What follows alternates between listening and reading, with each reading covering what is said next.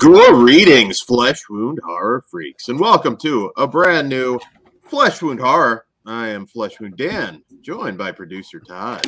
Good evening. So, guys, tonight we have an actress spotlight for you on Brigitte Lahaie.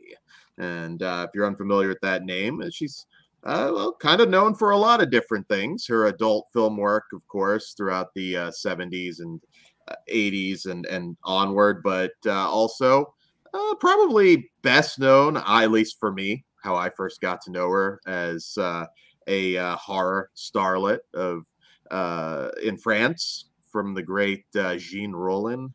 Films like Fascination, a personal favorite of mine, The Escapees, Night of the Hunted. She quite an interesting career, because she did a whole lot of stuff. It kind of reinvented herself, as you'll find. We're obviously not tackling the entire career. In fact, you could do a couple shows just on her Jean Rollin work alone. But tonight we have some new films from Severin, and we're going to cover those, the brand new Blu-rays. And we'll kick it off with one that... So before we get into this one, Todd, you messaged me when this went up. The film is BRULE de PARTOUT, which is also known as I Burn Everywhere, among a couple other titles. And you told me, like, you better jump on this fast. And I'm thinking, like, it just went up. Like, what are you talking about? And credit to Todd. I wouldn't have had this if I waited much longer. I think there was like, what, a few hundred or something. And I think I told you when it was right around 180. It was somewhere in that area. Yeah, and then I'm looking at it, and I'm thinking, like, well, it's probably okay for a while, or it's a mistake. And I'm seeing it just slowly go down, and I don't think it was more than an hour. No, it wasn't that long. Because, you know what, I think I might have mentioned it when it was around 500, but it was like, at that point, it wasn't really like, oh, well, there's 500. You got a minute. Yeah. Because, go ahead. Very weird. Maybe it was the slip cover that did it, which we will not be showing the slip Well, cover. You can show it out of the slip, because there was 1,000 units. That's it. There was no standard edition, and it wasn't going to be repressed. Yeah. So the 1,000, that was it. So people just jumped on it. There was another one that went pretty quick, but it was a slipcover only edition. Like, the only thing that went away was the slip. I want to say it was Forbidden Love. It was Forbidden Love from Canadian International Pictures. That one, the slipcover sold out super fast. Yeah, that's insane, because I would say 1,000's an awful lot for this, which we'll get into baseball cards at this point.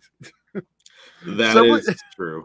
Someone posted in the group today that basically someone must have got their package from Vinegar Syndrome, and they sold them all to like one of the, like, Second and Charles or one of those stores. I think it was like Half Price Books, actually. And they were all slipless. So whoever it was, and these are like the brand new ones, they must have got them, kept the slips, and sold the discs. I was like, wow. That is bizarre. Like, because you really don't get anything significant from a Half Price book. So, well, if it was why not just subscriber? I don't know. People just don't want to take the hassles a lot of times. Yeah, that's true, I guess. But I was just like, damn, okay. That is bizarre.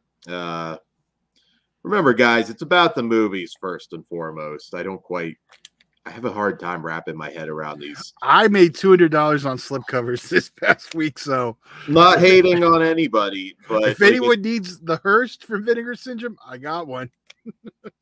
Oh, the Hearst, is that one of the more valuable ones? Bloodbeat, the Hearst, those are two of the top ones right now. I mean, Bloodhook's always been the most expensive. Yeah. I've got some of those, but I am keeping them. It's nice to know you have money in the bank, I suppose. But yeah. Well, anyways, guys. So this is now a very rare film, but it was a very rare film before, as we'll get into. So yes, BRULE de PARTOUT from 1978, and of course, director Jess Franco. And you pardon me one moment. Sorry. Lorna and Tom are a couple of low-life hustlers who make a living in the skin trade. Setting their sights on the naive Jenny, they coax the beautiful virgin home from a nightclub for an evening of debauchery, only to drug and sell her into a white slave network. Fucking Tinder. However, they quickly discover that her father is a millionaire and, hoping for an even bigger payday, decide to demand a hefty ransom. But now they're left with the problem, as they must kidnap Jenny back from the pimps who now own her. All right, so this is actually Jess Franco using, I believe, a one-time pseudonym for him, Jacques Krog. And this is a period, probably, well, no, not probably, definitely a down period for Franco. He was just coming off of his 2 or 3 year run with Erwin C. Dietrich, the Swiss producer, who really saved Franco from bankruptcy and a lot of financial hardship that he was going through at the time, and basically used him as his in-house director for a few years.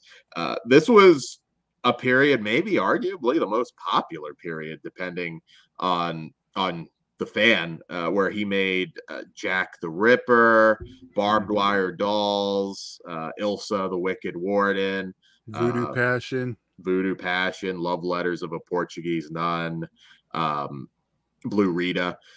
This was a very popular time. I feel like a lot of those films, at least when I talk to fellow Franco fans, are some of their favorites, especially in terms of sleaze. When you talk Ilsa the Wicked Warden, which is a blast. I think definitely one of Lena Romay's best roles in that one. Barbed Wire Dolls, of course. And you can go hear us talk about him if you go into the archive. you can, in slightly lesser video quality on my end at that time, but nonetheless, that was a very good show, and I encourage you to check it out. The previous year, the Jess Franco Erwin C. Dietrich relationship had ended in 1977, and Jess was kind of in a bit of a slump here. He made 3 films for producer Robert Denessel. Not sure exactly how to say his name, but they were all very poorly financed, as this particular film company was dying at the time. And in 1978, he makes the 3 movies in 15 days. That is insane. And this was the third, all basically made with the same cast, same shooting locations. This is said to be the best of the 3 films. The other 2 were Cocktail Special and Els Fantu. Apologize to any French person that's hearing me butcher their language here, but this is widely considered the best of the 3.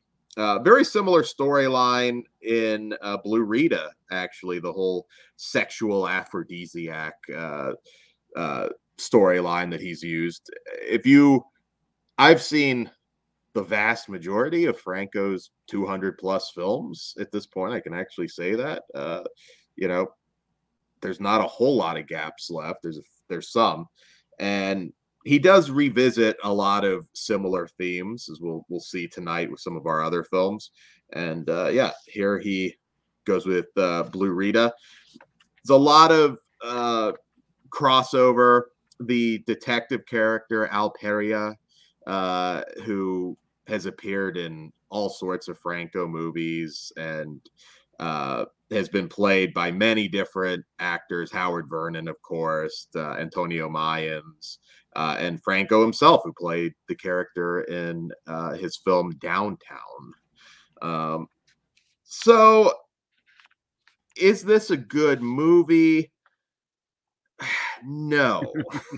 It's hard for me to dislike a Franco movie. It is a bizarre obsession. I just find the guy fascinating. I find his career fascinating. This is a very, very cheap film, and it shows.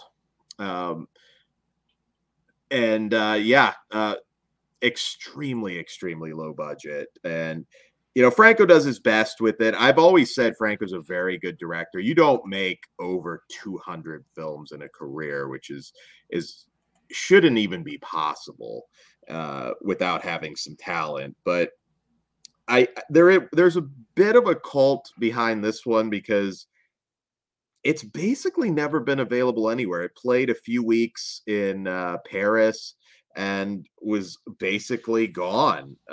This is one that you had a hell of a time getting a hold of. So I think maybe that added to some of the obsession of this film. Franco's become very well represented on Blu-ray and now 4K, as we'll talk about later.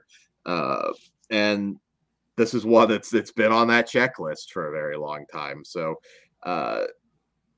yeah. So, I mean, as far as the film goes, it itself, not particularly erotic to me. I mean, Brigitte looks amazing. You get some unusual things from a Franco film. There's a gay character, which, once again, as we'll talk later, usually gay characters in Franco films were very stereotypical and played for comedic effect for the most part. So that was something a little bit different in this one. We do get to see Susan Hemingway, who is gorgeous, playing the daughter. Some of the sex is a little bit on the bizarre side. We see, for some reason, I guess they figured like, oh, they want to see Susan Hemingway pee. So there is some pee stuff in there. Not too gross or graphic, but nonetheless, I was like, no, it's an interesting way to open this film. There are some funny moments. What happens to Hemingway's character when she reveals she's a virgin kind of made me chuckle. I mean, it's a sleazy film. If you're into these actresses, it gives you the basics of what you want to see. But yeah, as far as Franco's catalog goes, I don't think this is going to be anybody's favorite movie. If you are considering dropping the insane amount of money that this is already going for, just hit me up. Yeah, hit Todd up. I'm on the fence. It's going for a good chunk of cash. It is going for a very good chunk of cash. Then, hey, go for it. Will I be selling mine? No, but I am a Franco aficionado. I love Jess Franco. I have the books. I've got the movies. I even have some autographed items. Well, the one Jess thing Franco, with the Pulse releases, people got to remember, is they do come out region B. So if you're not region locked, they've all been the same releases, just under the Pulse label and not the Vinegar Syndrome partner label. So there you go. See, that's my thought. I can sell the current one off for who knows what and get the other one for like $30 when it drops. Yeah, that might be a good option if you have a region-free player for sure. There's not a whole lot, like I said, to say about this one. There's more titillating Franco material, certainly. And maybe for me, I don't know, this one didn't kind of get me going or anything, to be honest. But there's some what the fuck moments. The whole the ending I thought was pretty twisted, where a certain character comes to a realization. But as a whole, you really don't need to see this one, quite frankly. It'll probably be our shortest review tonight. If you're kicking yourself, don't, unless you just have to have it all, in which case, well, hey, get out that 200, 300, whatever. Come on, hype it up so they come and buy mine. Give Todd $500 and he will give it to you now. He will even throw in a sticker. He will kiss the slipcase for you if you want. I got a sticker. Where's some stickers here? There you go. We got a RoboCop one. There you go. Or the super rare purple Severin one. super rare. That is at least a $600 value that you can have for $500, a measly $500, and you get the RoboCop sticker. I mean, come on. So yeah.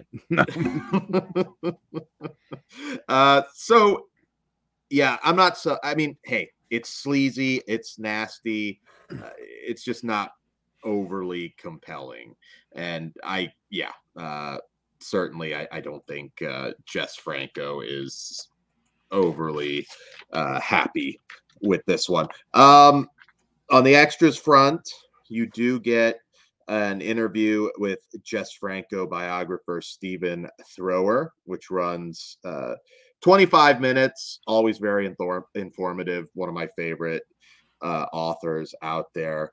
There's also an interview with Brigitte LaHaie that lasts 12 minutes.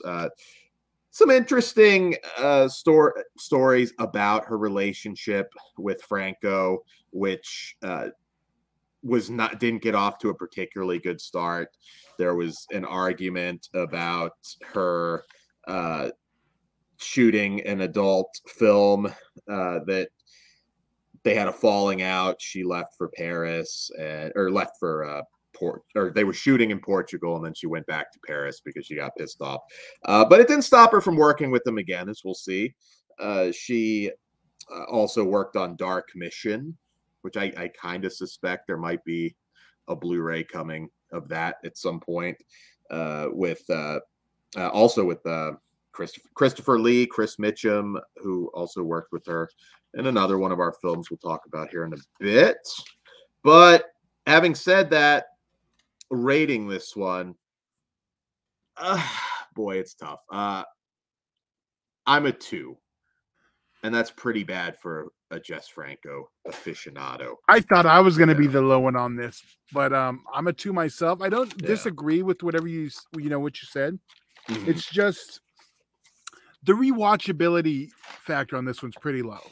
Yeah. Unless you're doing like you want to rewatch all of Franco's films, I mean, then yeah. Yeah, absolutely. It's definitely not a good one if you're just trying to get into Jess Franco. Please do not do that. There's a lot of good entry points depending what you're into. He's tackled every genre. So, I think we got a decent entry point coming up later. Yeah, we'll talk about that. That's probably one of his more accessible mainstream films. I was gonna say as not mainstream as the film is, but yeah, it definitely would fall in that for absolutely. All right, so moving on to our next film from 1986, and director Michael Caputo, Female Executioner. And in Female Executioner, LaHaie plays Detective Martine Savignac, a tough vice cop who specializes in busting the most extreme pornographers. But when a porno queenpin snatches her kid sister for revenge, Martine will take on a city full of pimps, pushers, human traffickers, the Chinese mob, and every man she can. All right. So, Female Executioner. So at this particular time, LaHaie was kind of trying to shed the adult film star image, kind of trying to become a Cynthia Rothrock type. And is she Cynthia Rothrock? Definitely not. I think this one's a little more accessible if you like Brigitte LaHaie.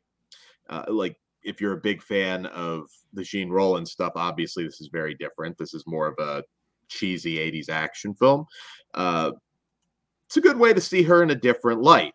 You still see plenty of her. There's a lot of sex in here. The director is also from the adult film world. It's kind of yeah, kind of basically a sleazy Italian policia film in a lot of ways. It's French, except it's Yeah. French, but very much in that vein. And so for this one, I'd say if you're just looking for a great action flick, a great 80s action flick, you might be a little bit more disappointed. I would say that uh, I would recommend from Severin Siege, which I do think is a legit Yeah. gem that a lot of people should check out. If you like biker movies, Stone is another one, the great Australian biker flick. So I don't know that this is going to completely please action fans that have no concept of who Brigitte Lahaie is. Um, but having said that, it still has a lot going for it. I love Brigitte, so I had fun with it. It opens with the plenty of terrible 80s dance club footage, all sorts of, you know, crazy villain, uh, kind of like just this wild kind of butch villain that was a little bit different from typical villains of the times.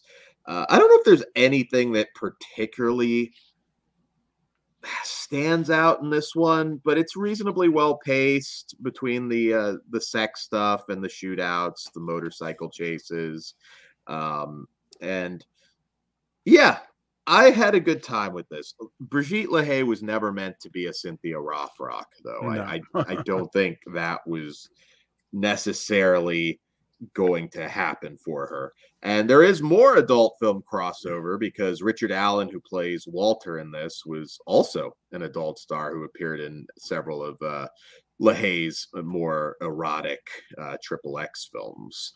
Todd, where did this one fall for you? Was it a first time watch? No, I've actually seen it before. I didn't realize I had. And I'm kind of with you. It's if you're going in for a pure action movie, it's not that, like you mentioned, Cynthia Rothrock. I did have fun with it, but I think, you know, I'm the right type of audience, kind of like yourself for this. I think if this came out through Vinegar Syndrome, everyone would love it. But but it's not going to get talked about because it's Severin. It's worth a watch, but I'd say, yeah, if you're already a fan of hers, I think it's going to play a lot better.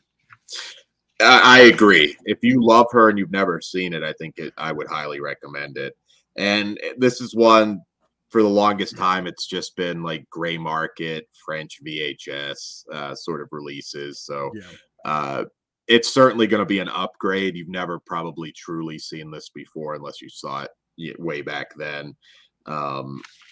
And you know, there's some laughs to be had. This isn't in no way a boring film. I just, again, if you're uninitiated, I don't know that it's going to blow your mind.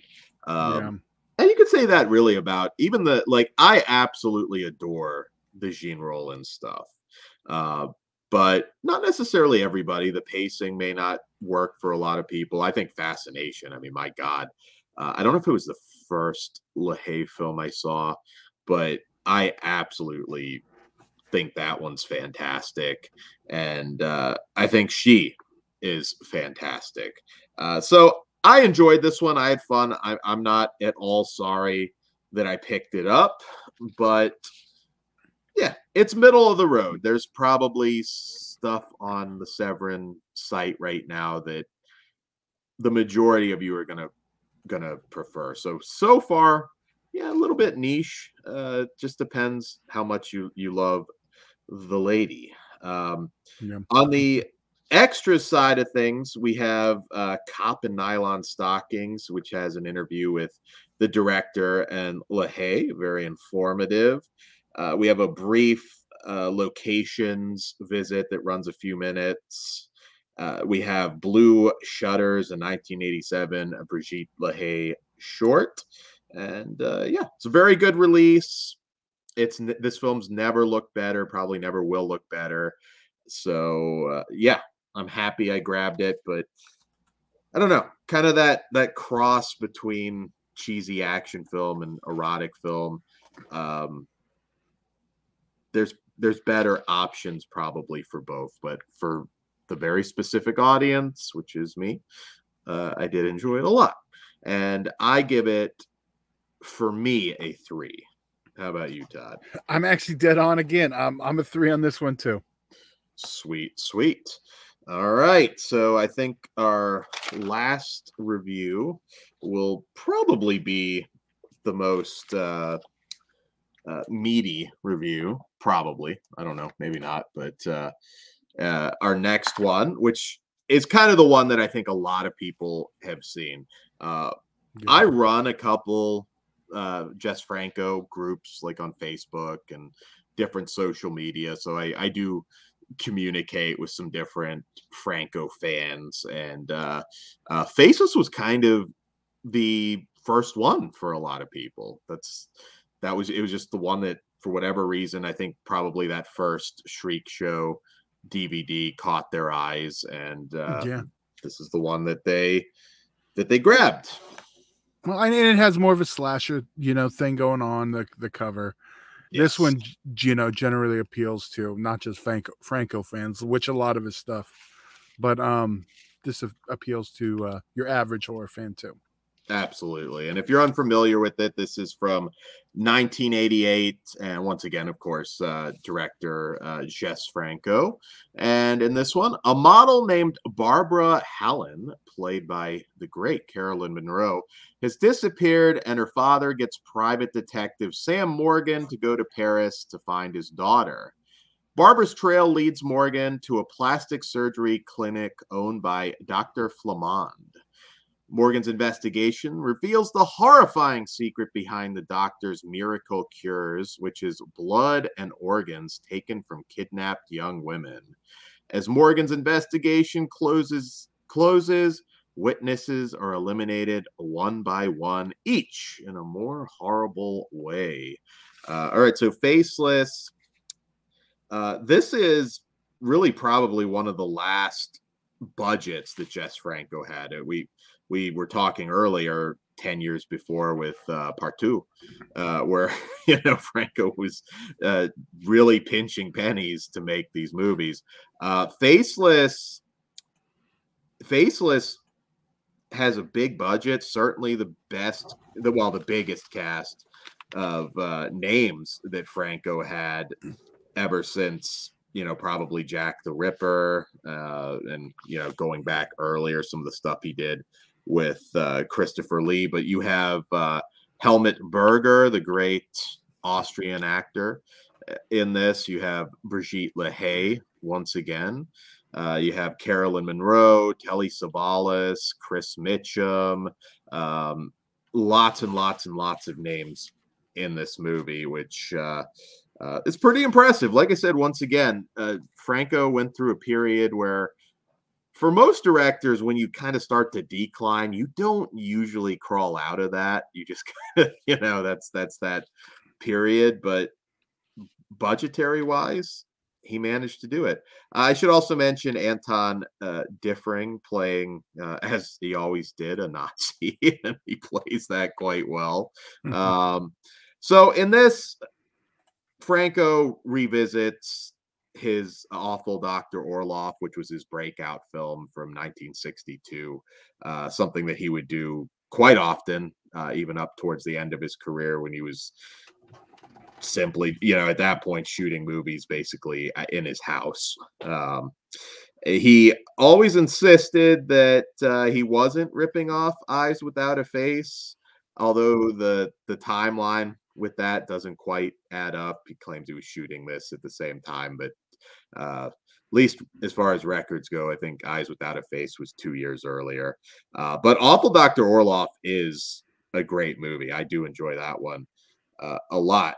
Now, in this one, yes, I think this is going to appeal the most to the more casual fans. This is very much a slasher. At times, it almost feels like something Lucio Fulci might have done towards the end I of don't. his career. I think we're using the word casual fan a little too loosely, because I'm Yeah. not going to show it to a normal person and be like, "This is going to be Well, great." normal by flesh wound standards, I Okay, guess. yeah, okay. This is not triple X. All the Franco sleaze is still there, but it definitely cuts away before it gets a little too bump and grind.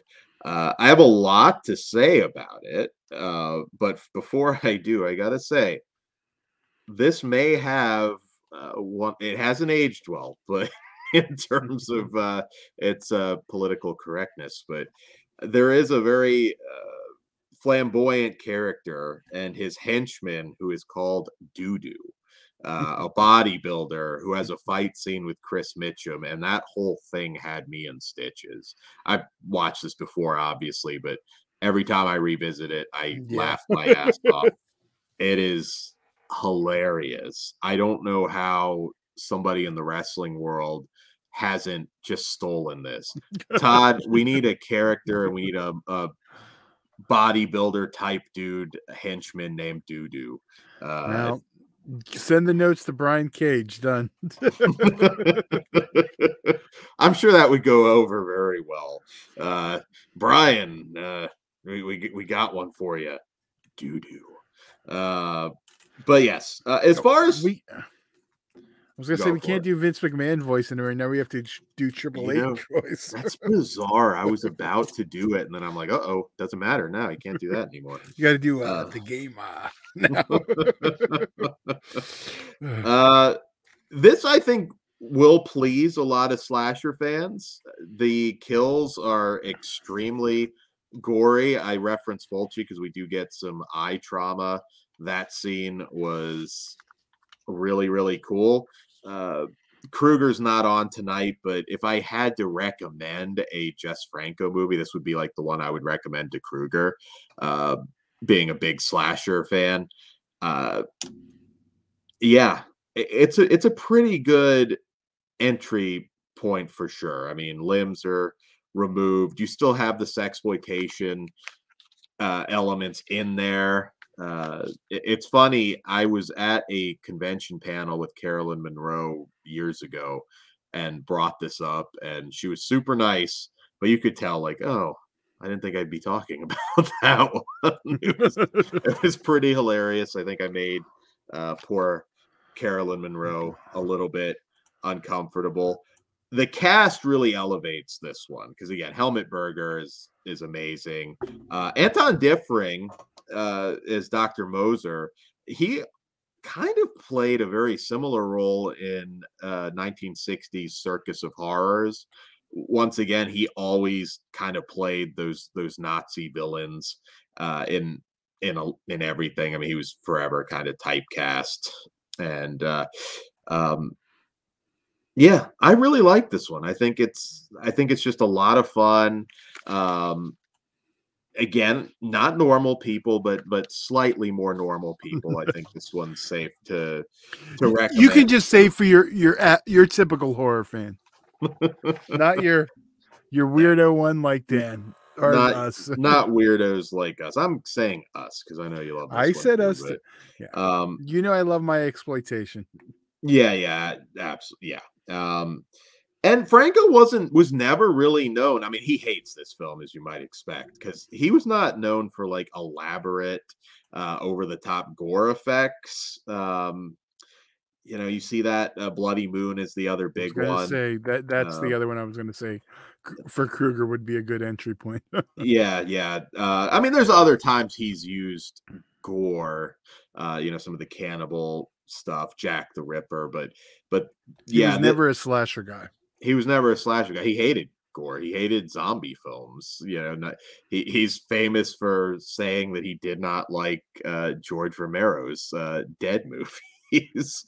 And I always love that throughout the years on extra features where Jess would be very open about what he did and didn't like, whether it was his own films. He loved his jazz. He loved his music. much like a David Hess, who I did have the pleasure of actually having some conversations with David Hess back in the Chiller days. Uh, some of his movies, that it wasn't like his most proud thing. He was really about like a lot of his music.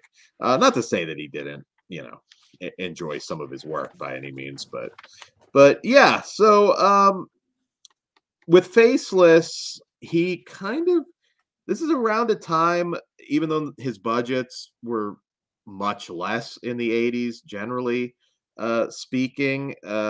He had more freedom before this during his Golden Films International run. And he was making a little bit more triple X at this time. Certainly Lena Romay was as well. But in 1986, he kind of got a budget with Dark Mission, which I referenced earlier with Brigitte LaHaie, and that was kind of more of a U.S. style action movie of the period. And when Rene Chateau hired him for Faceless, Rene did interfere. He was very hands-on. So certain things in this film, who knows? You might like this film more because of Rene Chateau's interference. It might depend who you ask in that case, but yeah. Franco, I don't think, was used to people messing with him. There were a lot of points where I think he wasn't bothered. He got his films out on time and on budget, and yeah, so he had to adjust to that. I wonder if that's probably why his German run of films, the Dietrich ones, are so good, because he kind of reined him in. I don't know if I want to, because the work he did in that era, I mean, story wise, visual, I mean, I don't think Dietrich interfered as much. Like here, he definitely had interference. Right. I don't think Faceless is necessary at all like pure Franco. I think he would rather make other things. But well, yeah, but it is one of the more accessible ones. Yeah. When anybody asks me, I try and figure out what they like first of all, and that's easy. If they're big slasher fans, I'll recommend Bloody Moon or this. But if they like sleaze, usually the safe bet is Ilsa the Wicked Ward and Barbed Wire Dolls. I always throw those two out. But this one, I think, is just a lot of fun. Yeah. And to live in a world where we have Faceless on 4K, the first Franco 4K, I think is just absolutely insane. We get great villains, interesting characters. Howard Vernon has a cameo as Dr. Orloff, which is always a delight to see. Lena Romay is in this for about 2 seconds, but it's literally 2 seconds is in the scene with Howard Vernon. Having said all that, yeah, I really love this one. If you're only going to get one, this would be the one to get. It is a little more expensive, obviously, being a 4K, but I think this one might surprise you guys. I think you'll have a lot of fun with it. And it holds up great for me. Gory, sleazy, well acted, great characters all over the place. This one ranks pretty high. Not at the top of my list, though. That would be a long video, but I swear one day, and I'm not putting any kind of a time limit on it, I'll do a Franco tier list. It's a show I've wanted to do for a very long time, but I can't do it until I've watched them all, minus the ones that were never completed. But with the exception of that, I'd have to be able to say I've seen them all, and I'm just not quite there yet. But yeah, Todd, where does it rank for you? This is definitely one of the higher ones. This is one that it doesn't really feel like a Franco film as much as his other stuff. Yeah. But I think that's actually a positive for this one for, slasher fans and others. It's one I don't think is a good entry point. I think it's a safe bet, but as an entry point, it's not Franco enough. So you might get lulled into a different idea of what Franco is. You watch this and then you watch booty shorts of the living dead, and you're wondering what. This is what everyone's talking about. Yeah, but no, this one does rank high. I don't think it's his best, but I do think it's a fun movie. Yeah. Great cast. Yeah, I totally feel like at least maybe half the people watching this might actually, if they watched them all, would say this is like top 2 or 3. Yeah, though. it's definitely top yeah. 5 for me. I'd have to Yeah. really sit down and think. But Mhm. you know, he's got a lot of sleaze stuff that would rank higher for me. Oh yeah. No, absolutely. And yeah, you know, I love my Vampiros Lesbos. She killed in ecstasy. Yeah.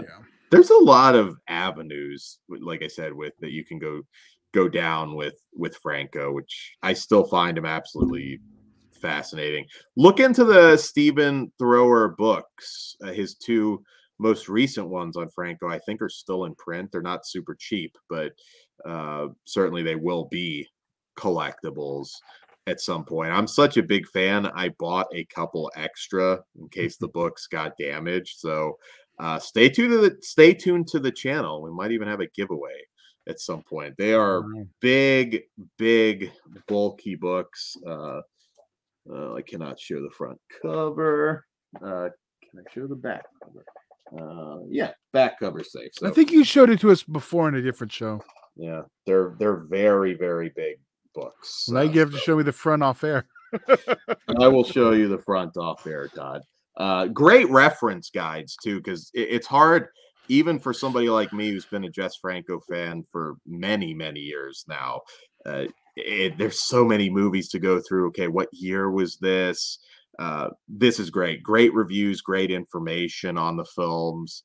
And yeah, Stephen Thrower is the man, the authority when it comes to Jess Franco. Does it have an index? Because I know some of his movies have like multiple titles. Like, you're covered on everything. Okay, yeah. That's what I kind of figured that, but I just wanted to be sure. Yeah, I've never met Stephen Thrower. He'd be one I'd just love to shake his hand, because yeah, I mean, whenever I have to reference something, and again, I've probably watched as many Jess Franco movies as just about anybody but Stephen Thrower. If there's any way I can see it or have been able to see it, I have watched them. But yeah, he is the man, the authority. Please look into Stephen Thrower's books. He's one of the great scholars of everything that we love. So I do want to make sure I put him over, because without him, a lot of this information would not be out there. And he certainly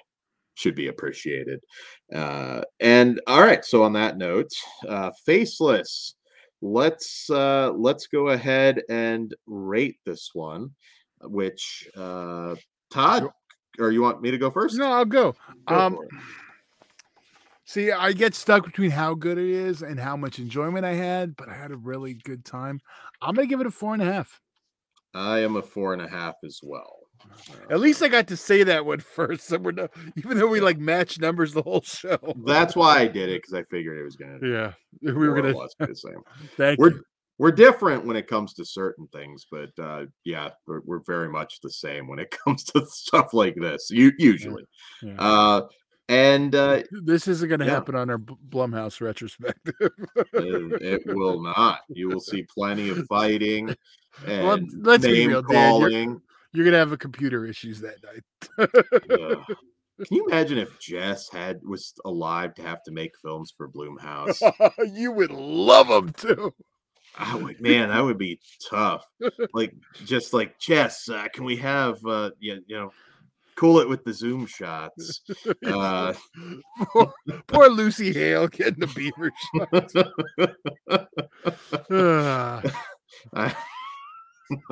That's hilarious. You've got like Jamie Lee Curtis like yelling. It's like, John, he's got my beaver in this shot. I don't even know how he got a shot of my beaver, but he got it. And then maybe he'd shit on A24 the whole time, like the Dead movies. Dan would not know what to do. I would love to see the Jess Franco A24 movie. I think you've probably already seen it, Dan. I'm pretty sure you got a dozen of them. Annalyn McCord. How did he get this close up of my beaver? Yes, and yeah, it's a really good. You There's didn't a even lot of. mention the famous beaver shot, the Franco shot. Do you Oh, want I to love let them in beaver while we're shots. talking about the famous Franco shot? Which one? There's so many Well, that beaver he'd always shots. sneak in the shots.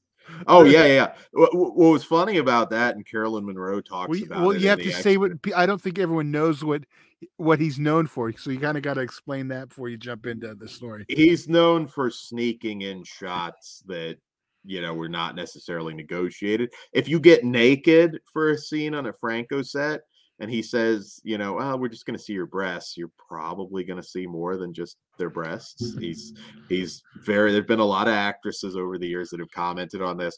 What was funny, and in her interview on which, by the way, this is stacked. I'll run down the extras. I'm not going to go over them all, but Carolyn Monroe does have an interview where she said she was tipped off to Franco and she made sure she had her panties on and that she was not gonna be showing anything, because Carolyn Monroe wasn't really known for nudity. That's one thing that she had a hell of a career for not doing it too, because She was a beautiful lady too.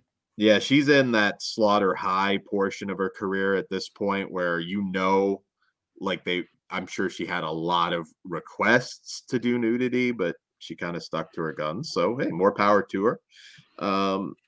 And yes, so no zoom shot on the great Carolyn Monroe, unfortunately. This does have an audio commentary with Jess Franco and Lena Romay. It also has The Female Predator, an interview with Brigitte LaHaie, who also talks about some of the issues that she had with Franco, and coming to work with them again on this, which was almost a decade later from PARTOUT, which we talked about earlier. We also get facial recognition, an interview with Kim Newman, author of Nightmare Movies, another great scholar, probably second only to Stephen Thrower. We get Parisian Encounters. That's the Carolyn Monroe interview. Predators of the Night. That's the Stephen Thrower interview, who wrote the book that I just showed off. Fantastic as always. And we get some interviews with Helmut Berger, Chris Mitchum, Telly Savalas, archival, of course. We also get an archival interview with Franco that's ported over from the previous release, another archival interview with Chris Mitchum, and selected scene commentary with Chris Mitchum. And we also get another short film, Therese to the Mission, a short film from Brigitte LaHaie. So this is absolutely stacked. I think they did an amazing job on this release. I do not regret owning this one at all. And I know it's a tough pitch now because we are talking a higher price point. It's the new normal. It is the new normal. I've been saying that for years. But hey, Kino, Kino still has some really cool shit that's cheaper. There is still cheaper stuff out there, but yeah. And when we're getting into the premium packaging and all that stuff, it drives it up. It does. I'd rather pay $20 with a normal cover than 40 with 85 slip covers, black, this, double print. Just give me the goddamn movie. Can we just have like the people who want to watch? There's the collector's version and then people who want to watch their movies, which you can save yourself $5 and not buy the slip on Vinegar Syndrome. I do like that they offer that, because I mean, especially if you're making like a big order, I mean, I think I was like 400 something ridiculous on their last sale, and there's certain things that I will still get the slip for, because again, hey, I even though I don't sell them, money in the bank in case I ever decided to. But particularly some of the partner label stuff where I don't have all the slip covers anyways, it's nice to have that option that you don't have to. So we don't usually rate but I would give this one a 5 in terms of there's no argument. The package, the extras and everything. I think this is the last copy of Faceless you will ever certainly have to own. There's till the 8K. I don't think we're ever going to see 8K, Todd, but not physical. I'm sure we'll see. Well, yeah, you'll get not physical, but Oh, and I wanted to also, I forgot to put over the Vincent Toma music in this. It's also got a really good soundtrack. Yeah. So check this one out, guys. Let us know in the comments if you like these films.